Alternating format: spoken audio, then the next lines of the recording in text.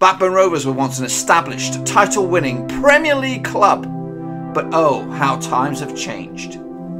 Ever since this chap and this sleazy entourage got their grubby little fingers into the inner workings of my club, we have fallen so far from returning to the top of the English game. Many managers have come and gone. Some liked, some hated, until Tony, who had a dream to build his own football team. Now Rovers have turned a massive corner, and after a season in the third tier, we have bounced back to the championship. Now together, we need to make this final step and try to return to the holy grail of English football, the Premier League. Join me in this journey via FIFA 19.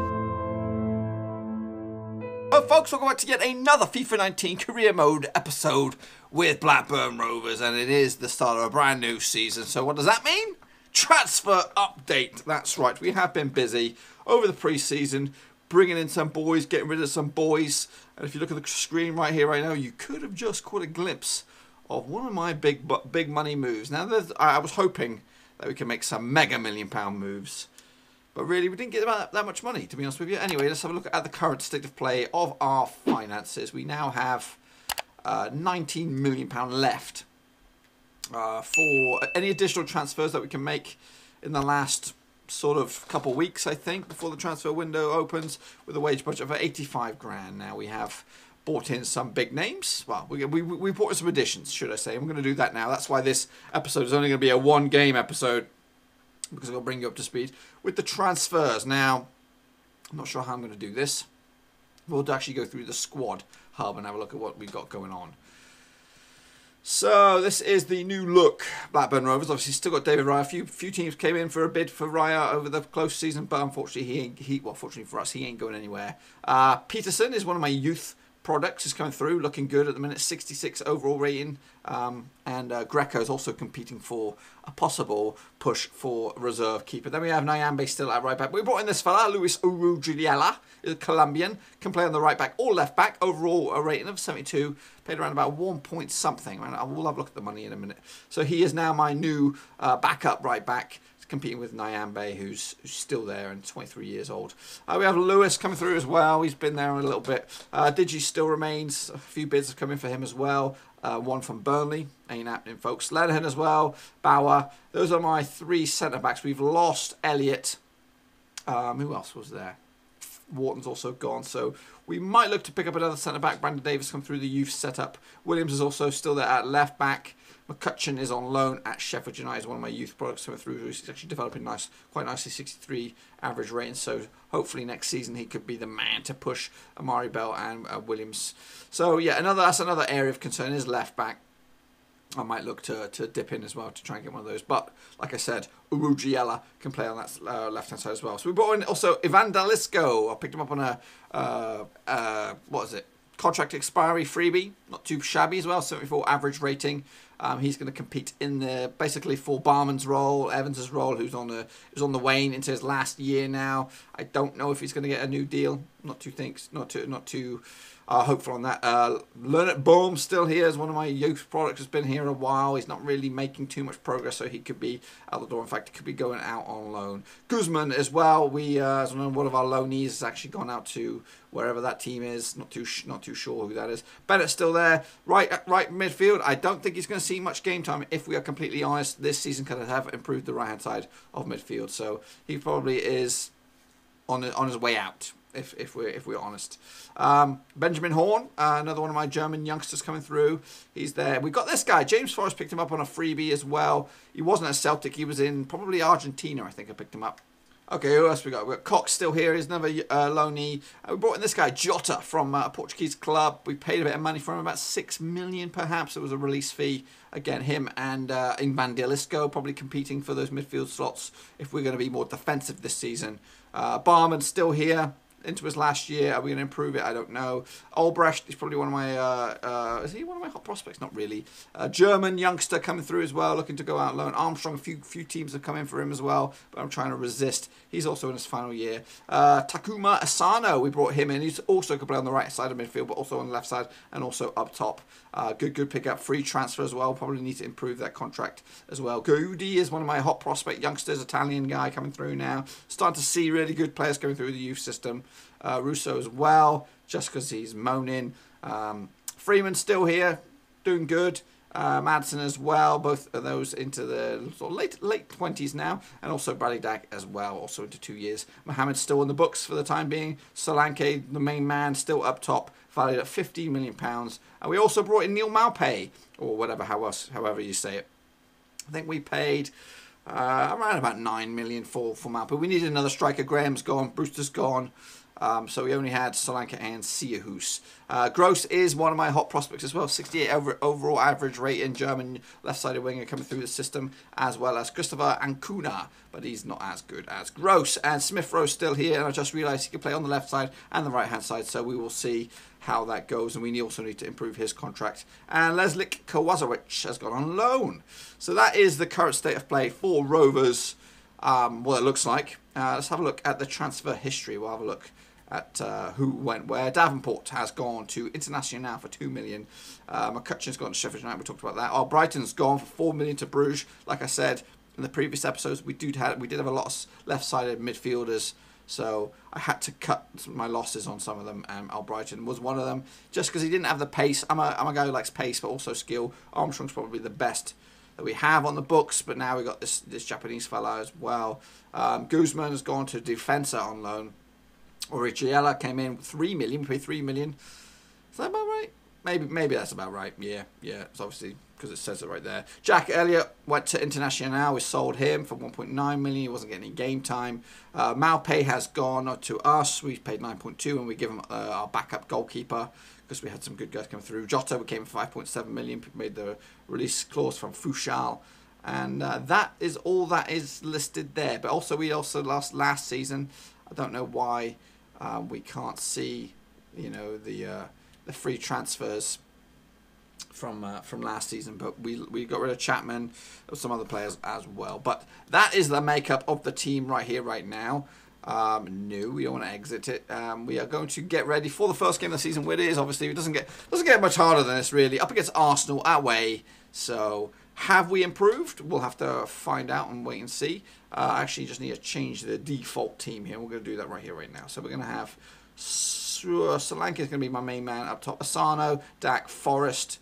We're going to go with in fact, we're going to get rid of Barman for the time being. We're going to bring in Jota. And that's probably the starting 11. And we need to get a striker perhaps on the bench. Where is he? Sierhus.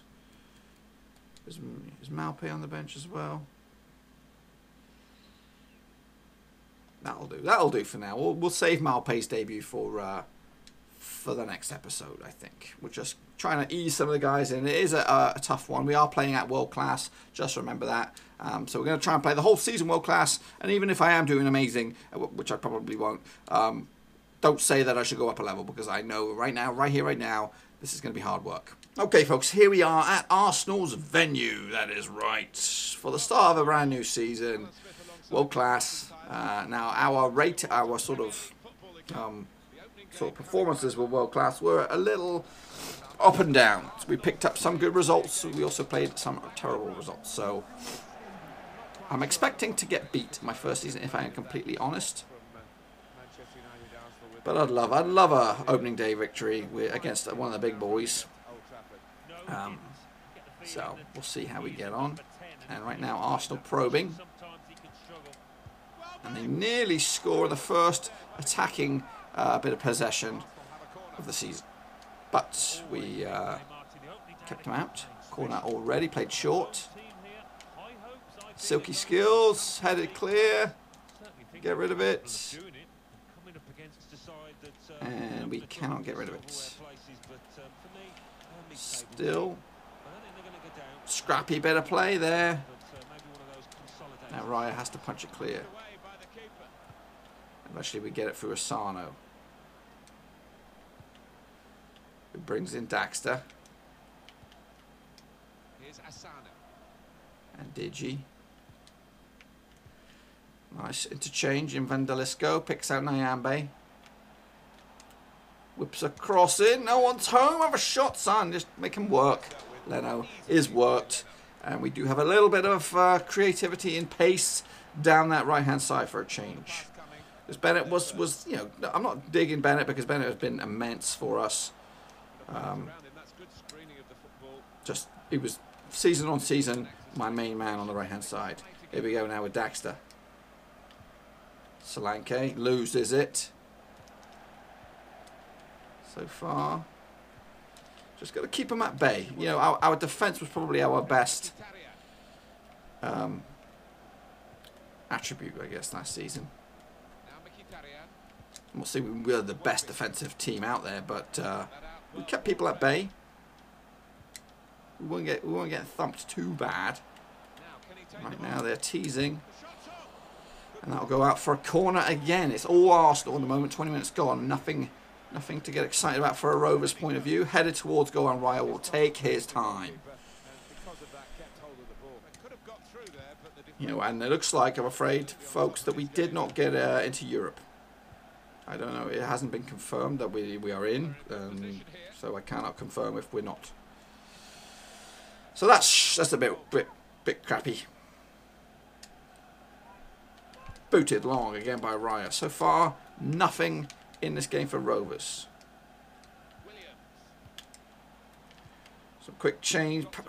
Jota's just thrown off the ball there, and it is a free kick. And we are, what are we at these? We are terrible at these. Somebody get their head on it.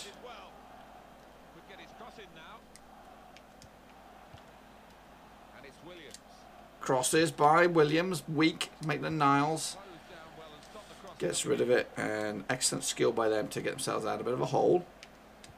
And we are into the last 5 minutes of the first half of the new season. And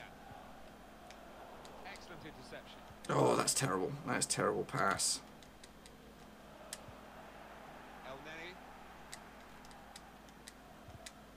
Jota. Poor control there by Forrest, I believe. Who's not giving up. He's chasing this down. But he's left that right-hand side exposed at the moment while he tracks back. Jota. Doing some good defensive duties. I like to see that. 0-0 at the break. So far, so good. We don't look shabby. We don't look that good going forward. Okay, second half gets underway. Rovers will be kicking this one off. And instantly, we give away possession.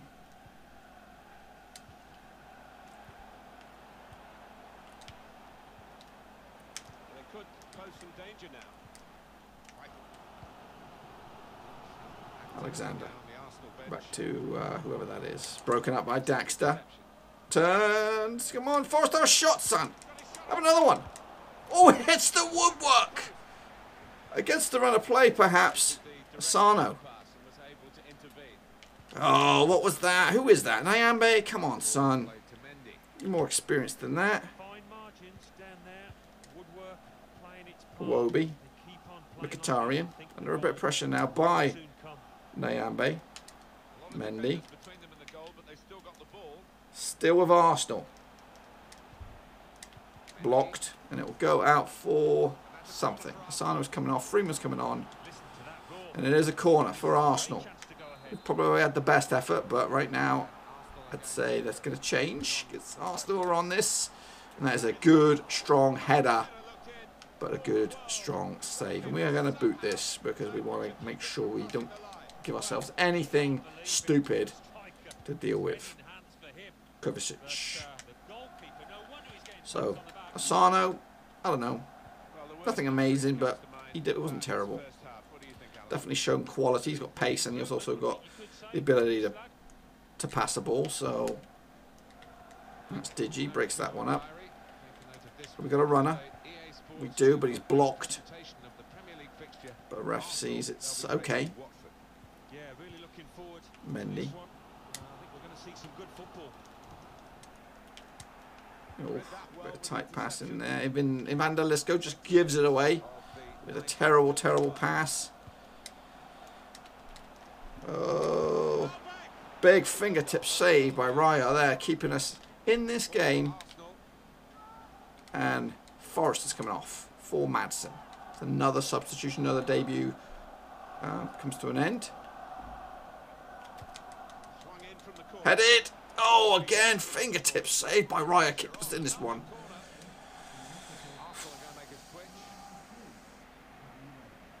Flown in there again. Get rid of it. Get rid of it. Raya's there this time. And we need to keep our heads. The last 15. Okay. We got Madsen. Got some space if he can pick out a pass. He does to Daxter.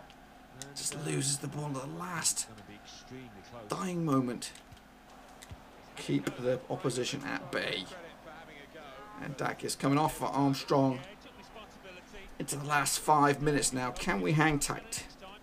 It's not been one for the goals, of course. It's 0-0, and we've not really offered much, but we've probably had the best effort with that effort against the post. Armstrong trying to keep it busy, but no joy. Here come Arsenal now, looking for themselves to get a winner.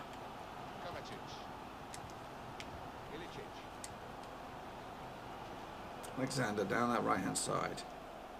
Blocked by Freeman. We're just eating into the time here. Got 2 minutes of injury time to hang tight. Do not be stupid. I'd take a point all day long against Arsenal. Headed clear. Here we go. Last opportunity perhaps for Rovers to come up with something. But nope. It's broken down in midfield. Is that the final whistle? Is that a free kick or the final whistle? It is the final whistle. We'll take that.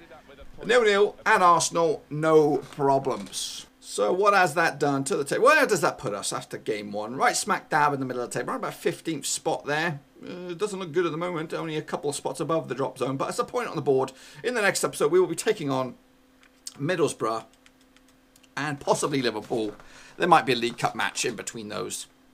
But anyway, once again, new season here. So hopefully my goals this season are Europe. Obviously, I think we missed out last time by just one spot. So whether it's through a cup competition or through league placement, that is the goal, trying to get into the old European spots this season. It is only our second season in the Premier League, but I think we've strengthened, and of course that result there against Arsenal shows that we should be able to compete with the big boys. Anyway, hopefully you enjoyed this video. If you did, give it a good little thumbs up. I'll be right back here tomorrow, same time, same place, as we continue the FIFA 19 career mode. Thanks again for watching. Please like, share, and most importantly, hit the subscribe button to keep you bang up to date with all things Blackburn Rovers related, championship related, football related. We've got it all covered right under one roof. And while I still have you, please be sure to check out some of the old videos scattered along here.